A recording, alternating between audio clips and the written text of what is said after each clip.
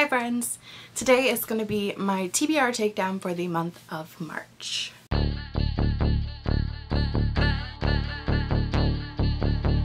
If you are new, the TBR Takedown is a game that I'm playing trying to get my physical unread shelves from about 200 down to approximately 50 is kind of the goal, I think, at this point. For the month of March, I started with a total of 192 books on my shelves, and we will first go over my purchases. The first purchase for the month is one that does not count. It is Sky in the Deep by Adrienne Young, and this does not count because I have already read this book. I loved it. It was one of my favorite books of 2019, but I didn't own a physical copy, so I bought a physical copy. This book follows Aelin, who lives in a world that's kind of Viking-esque, and she lives in this clan that has always had a battle with another clan. They have this time of year every 4 years where they basically just battle it out for an extended period of time and then regroup for 4 years and then come back and battle again.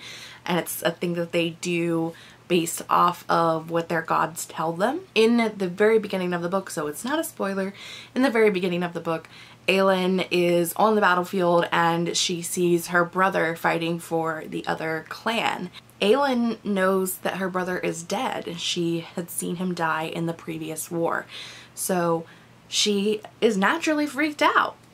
And this book essentially follows Aelin trying to discover if her brother's still alive, and if he is, why he's fighting for the other clansmen.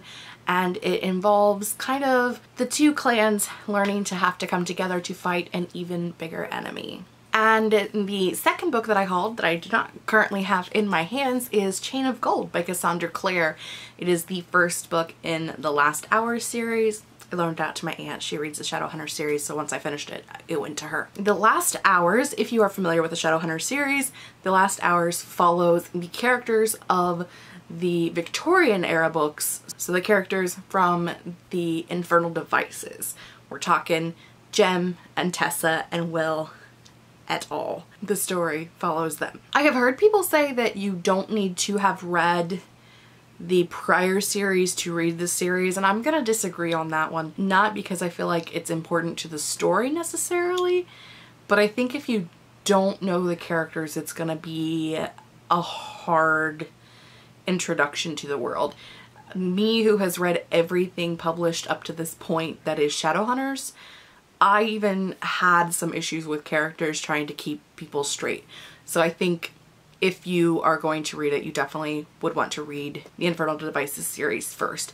That being said, you don't need to have read the Mortal Instruments or the Dark Artifices, because those happen after the other two. So it's a weird world to be a Shadowhunters fan.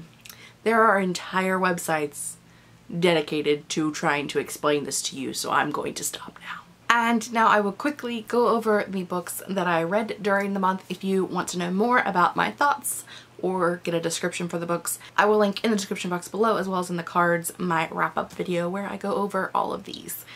So the first book that I finished was The Ghosts of Shadow Market by Cassandra Clare, and Sarah Brees Rennan, Robin Wasserman, Kelly Blink, Maureen Johnson, the usual suspects. Long Way Down by Jason Reynolds, The Beauty of Darkness by Mary E. Pearson, In a Mirror by Emily Bourne, who is a fellow Authortuber on YouTube. And then there were None by Agatha Christie, which does not count as I do not own a physical copy.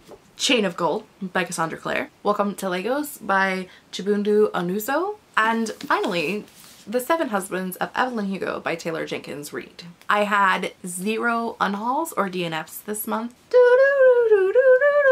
This is me trying to do math. 192 plus 1 is 193. That part's easy. Okay, and then I read 8 books, and one of those doesn't count, so that's 7, which makes it 186. 186 books on my physical TBR, which means we're going in the correct direction. I can tell you that it is the first week of April, and I did a book outlet order this month. Probably not gonna be good for April. Spoiler alert. I guess you'll just have to come back at the end of April and see how many books I was able to read, and hopefully it'll balance itself out, but you know, a girl can dream. I think if nothing else, I recently did a bookshelf tour and a tour of my TBR shelves. Again, I'll link those down below. And one thing that I kind of thought about as I was doing it was there were quite a few books that I just am not interested in anymore. And it's not that it's like a book that I'm just not interested in, but it's books that I've read, like the first book in the series, and was like, that's okay. I just don't want to continue on, I guess, is kind of where I'm going with that. I feel that way about a couple of different books, and some that like the first book was one of my favorite books, but then the second book was a letdown, and I just don't really want to go into the third and try to see how I feel about some of the books that I have left. And I will be doing another try a chapter. I don't know if that's going to go before or after this one, but I am doing another try a chapter TBR jar book haul rewind amalgamation. I did one in January and I will be doing one again in April. So there's a lot of interesting things coming up in the future, I guess is what I'm trying to say. I guess that is all I have for today. I post reading, writing, book, and planner related videos Mondays, Wednesdays, bonus videos on the weekends. If you don't want to miss anything I have going in the future, make sure you subscribe. And until then, I will see you guys next time. Bye!